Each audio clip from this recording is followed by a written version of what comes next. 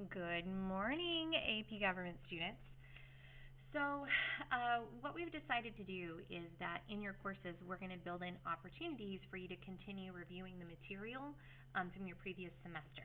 We really feel like that's probably the very best way to keep you on top of the material so that come May, you're going to be able to do fantastically on your AP exam.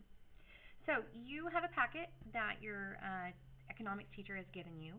And basically, what's going to happen is each day you will have a series of questions through a Kahoot.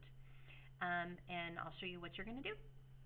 So you simply will join that Kahoot just like you've done in all your other classes. You'll enter in the game pin, and once you join it, the game will happen. Okay? And so usually not more than 5 questions, so just a couple of questions. And each day those questions will apply to a particular topic. Okay? So for example, question here: which power does the Constitution grant to the House of Representatives? So I look at that, I'm going to read through all of those, and let's say that I think it is that they can ratify treaties. So I'm going to say that. Okay. Oh, I'm not correct. Okay. And so I know very quickly then that that's something that I'm going to need to revisit.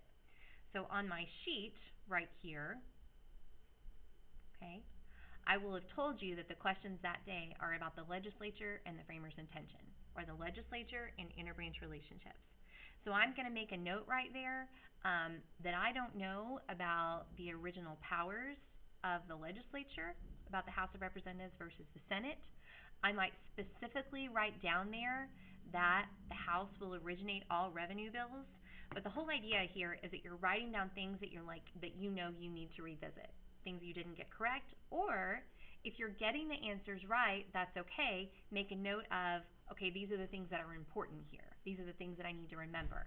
There's no way in these little couple-minute Kahoot reviews that we're going to cover all of the topics or everything you need to know.